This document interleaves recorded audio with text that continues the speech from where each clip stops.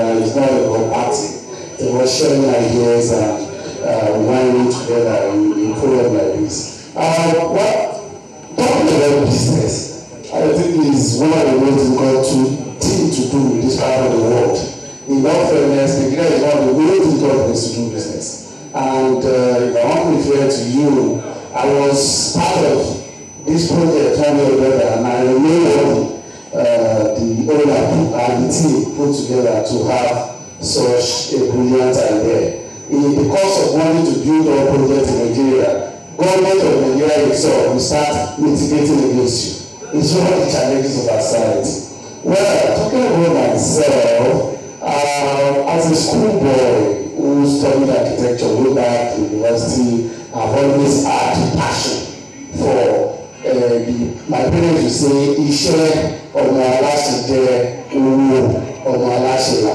My mom used to say that, and it used to click in my head. So when I got appointments in various offices in Lagos, as an architect, I was working with firms. I've always had it at the back of my mind that one day I have to set up a firm where I will employ people.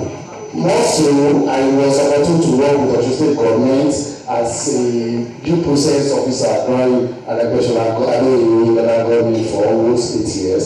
After which I left for State University and did some other things here and there. But even along the line, I had that passion for employing people, for being a leader among leaders and all the rest. And this propelled me to for this, we call it a complete home affairs. It used to be design, build, and furnish. So we design a house for you, we build for you, and we furnish it. We don't want to go. So the idea became very loud and successful that we were able to extend to other sectors of life, like farming, like construction, majorly, and some other things. But I was telling you, to do business like you, like go crazy. Well, if you are not crazy, you can't be successful. Because there are quite a lot of things that will be bringing on itself as a challenge to you. Like I said, government is a major factor. The policies of our government in our society is not very SMEs in one way or other. They will pay tax. One day, the day we started that requirement, that was the day we started having problems. Government started bringing PMPs, different tasks. So if you want to send any data, any tax, you say, send it to Artdeco first. It's a valid model. And they don't even think of what impact is having on our business or what are we facing as a people. We actually encountered a lot of challenges and we are overcoming it by the grace of God. One thing you have to put at the back of your mind is that you cannot do any business without God. God is the first businessman. So if you key into putting God first in everything, there is no way you are not going to be successful. You'll be having challenges like we are having. We are for two of you ways to and those are challenges. We want to go around further this year. But if you are focused and test self, there is nothing that can do that. That's one thing that's true. Over time, a long time ago, I've been sharing with young minds around me that at the time, maybe about 8-10 years ago, we were poor with insurance. You know the insurance now. We were really poor with insurance. We had groups. We just upgraded the container areas, we were transferring from Lagos to Osogbo, and we just acquired the truck. Everything inside the truck, with the goods and everything covered. And that was the end of the year when we just sold all our goods and had a lot of transactions. It was like as if it was over. Always steadfast. We put everything in it. I'm telling you a secret today, and you just have to bear with me. For over 5 years, I was not taking a cover from Artdeco, I was putting it to it. I was hustling from other places and trying to survive at home. Until today, I'm still putting into it. I have a brother here in partner from the university. Please give a round of applause for landlord. It's his name. Yeah, I'm a very good brother for a long time. We focus on it, give it all the best you can give. Don't mind me, I will talk at you. Leave me, I will talk for 2 minutes. Now, the reality is that we keep giving to it, even without expecting much. At the time, I would get my salary in Abu or in University. I used to pay people's salary. Oh, thank God today we have 129 staff to our credit.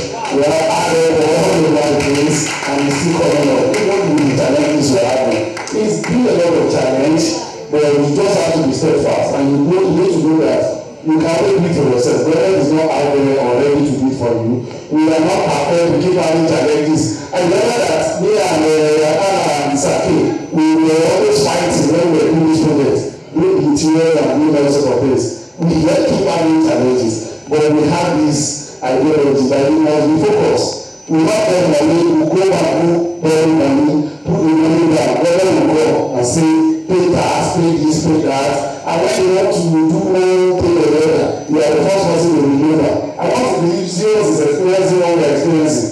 They keep bringing bills to you. Don't pay all the bills, and you pay for the water, this, all of that. And these are the challenges of our business. But I know that if you are steadfast and you are focused on whatever you are doing, success is yours. Thank you. Good evening, sir. How are you doing, sir? Yeah, I'm doing good. My name is YC from Uri Entertainment TV. What's your name, sir? Yeah, I'm the CEO, Director, A+ Shelter. I'm into construction, estate management. So that's what I'm into.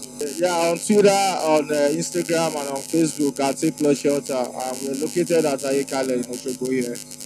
I expect much from the CEOs, and it's one of a kind. Stuff like this has never happened in Osogbo before, and it's something that will encourage we young CEOs just to do more better. Yeah, as you all know, I'm with this my beautiful sister and mother on the red carpet of the CEO and a light link-up party here. Hello, good evening. Good evening, how are you? I'm fine. Can I know you?